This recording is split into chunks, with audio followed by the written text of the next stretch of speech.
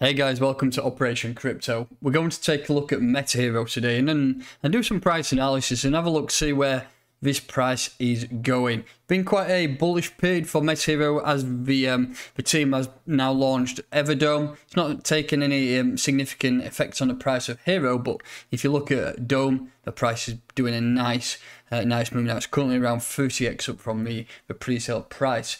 Throughout this video, we'll take a look at Hero in mainly the dollar pair, and have a look at the daily time frame and see what's going on in terms of price action.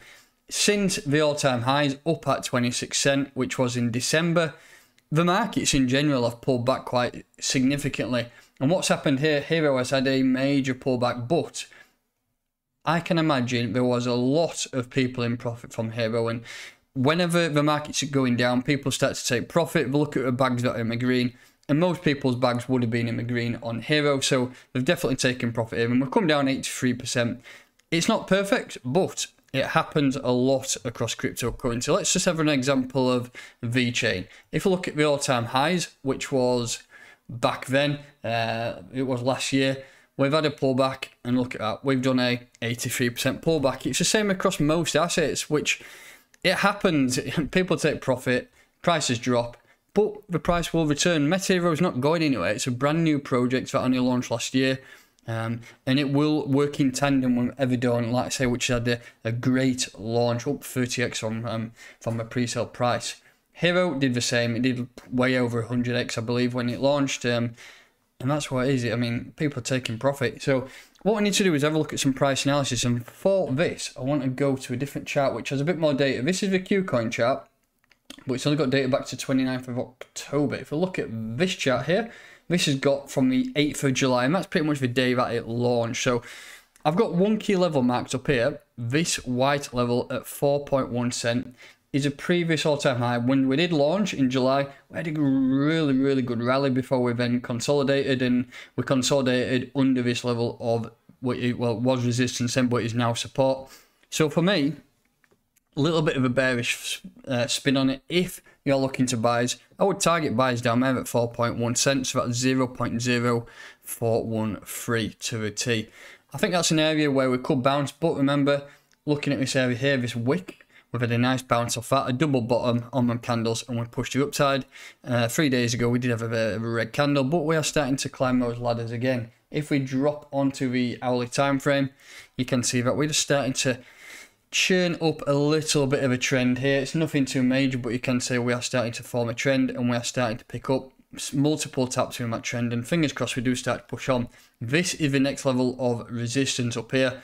Multiple wicks, multiple taps around this area at 5.8 cents. So for me, if you're looking for buys, I would ladder them in from this dot here, around 5.2 cent, all the way down to 4.1 cent.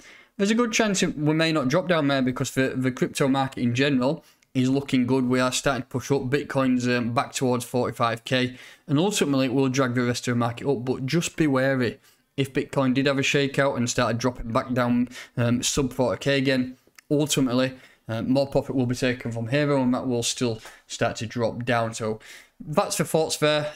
Levels to buy. Just going back to the daily though, and what I want to do is look at levels to sell, because obviously taking profit is key. What we need to do on the way up, we need to keep taking profit off and then skimming back in if you want to load back up on the lower prices. So there's one key level I want to mark up here in terms of a rectangle. We'll just put it from this wick here, is red wick, all the way through. Look at these wicks here, 2 wicks there, 3, 4. So that is a key area of resistance.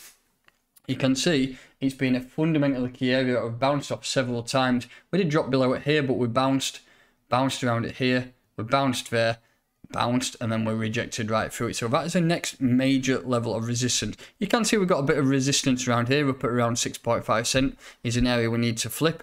But for major profit taking, an area where I personally will be taking profit is here, this level at 9 cent. I think that's a good area, and it's just below that area where a lot of people think the price will go. Everybody thinking, right, it's 10 cent incoming. Most orders will get filled sub 10 cent. So if you're looking to accumulate, then that is the area you would look at 9 cent.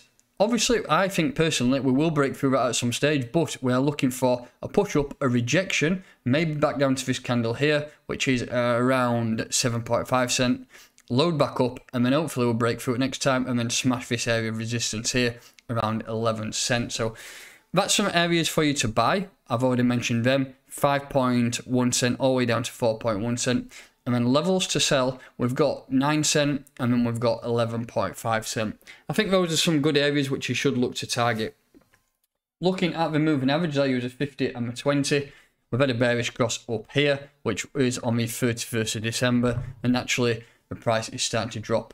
When the price does start to push up, these moving averages here will start to get closer, and potentially maybe within this next 3 to 4 weeks we'll get a bullish cross if the markets do continue to churn out some all-time highs, new price action, and hopefully if the market does start to correct back upwards, Hero will follow it. So that's the areas for you to buy and areas to sell.